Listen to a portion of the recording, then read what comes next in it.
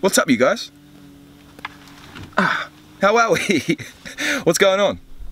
My name's Jacob. As you guys know, welcome to my YouTube channel. Welcome to my YouTube series called Rugby Player Reacts, and welcome to my van. This is my, I didn't even know what year it is actually. I think it's about a 2001 Toyota Estima. And this is my, this is my wheels, this is my van, this is my accommodation. Actually, it has been for the last 4 days, and it's going to continue to be. But there's one thing I need to do. I'm actually sitting right next to the river. It's a picturesque spot. Been here for the last 3 days. It's been good. It's been really good. You know, I had to get out of Christchurch.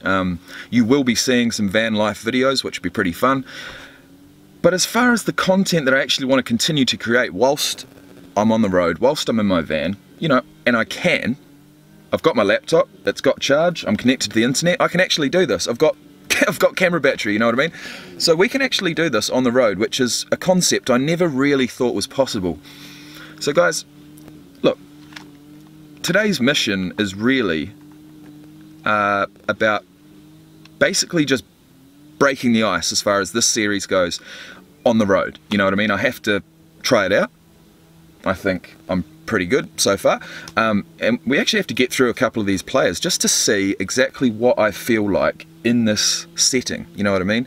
Whether it's conducive to my my reactions, you know? Not being distracted by anything. In the middle of nowhere. Well, actually, I got my mate Tim here. He's in his van over there. He's cooking his breakfast, to be honest. Probably avocado on toast, if I know him correctly. But my breakfast, as you guys know, it's the age-old breakfast of champions, really, in my opinion. You got to eat, but as far as breakfast goes, as far as the first part of the day, as far as when you're, you know, as sharp as can be, all I need is a caffeinated beverage.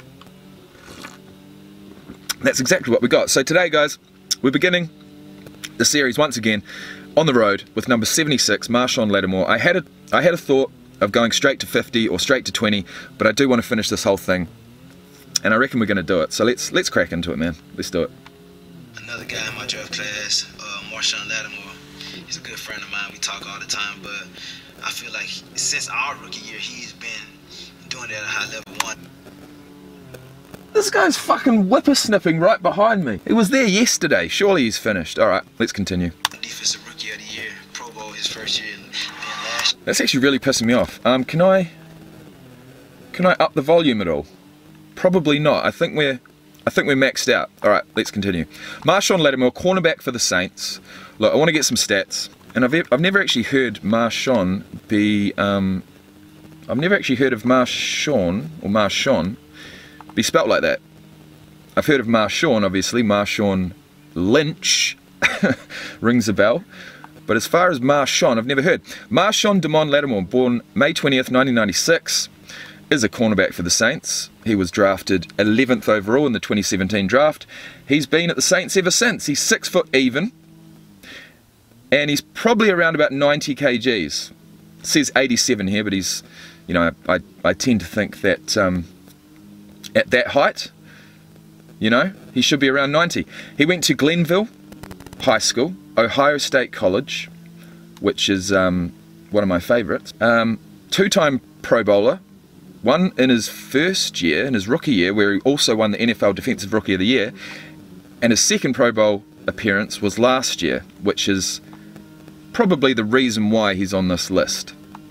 So Lattimore, at pre-draft, ran a 4.36 40-yard dash, right? 38.5 inches on the vertical and 11 foot even on the broad jump. So he's explosive. He's a cornerback. He's you know, he's definitely a cornerback with those stats. To be better than that, what can you actually do to be better than that? What, get a 40-inch vertical jump? Get a 4.2 something 40-yard dash? I mean, those stats are elite, and well, we're about to see how they transition onto the field. So let's go.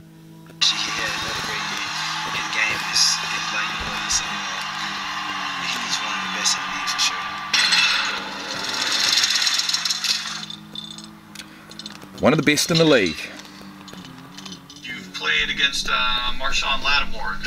Oh, I like the glasses. How does he rate as one of the cover corners in the league? He's up there. He's could have cleaned them though. I got to say top 5. The one thing about Lattimore is sometimes the better the matchup, about Lattimore is sometimes the better the matchup, the more excited. The better the matchup, the better he plays. Yep, I can see that. The best receivers. In 2019, the Saints' Marshawn Lattimore held the Cowboys' Amari Cooper. I want to see exactly how he... Look at this. He's obviously seen this route so many times before, right? But the fact is that that was a pretty nice release.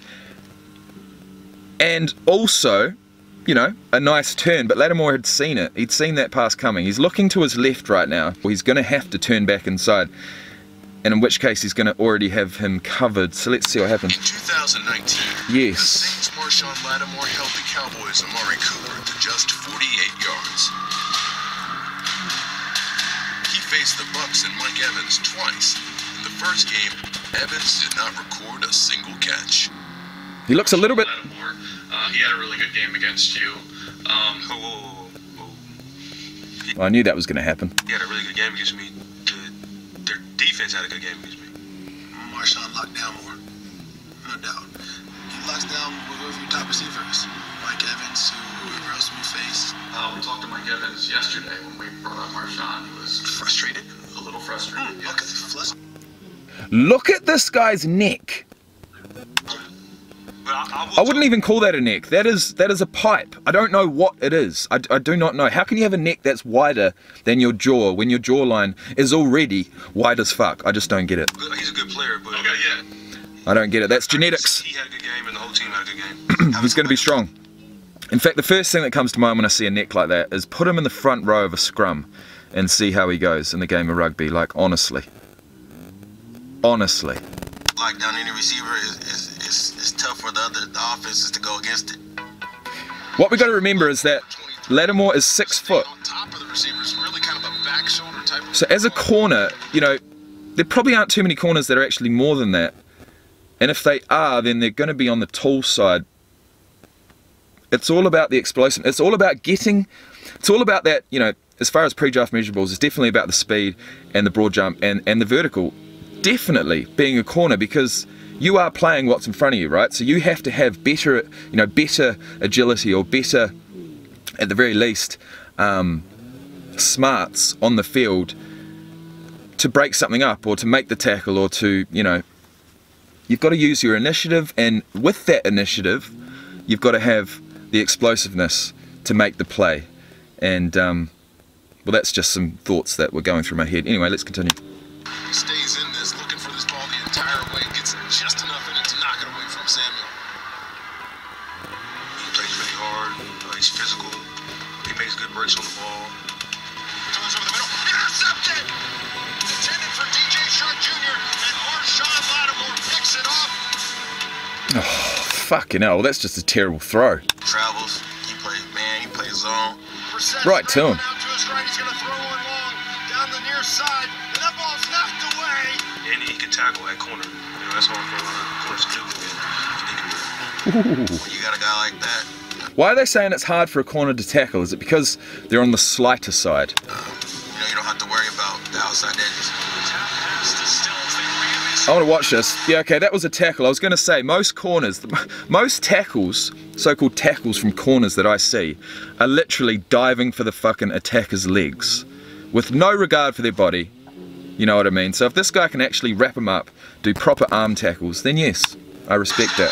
This time it's a tackle for loss as Marshawn Lattimore was right on it.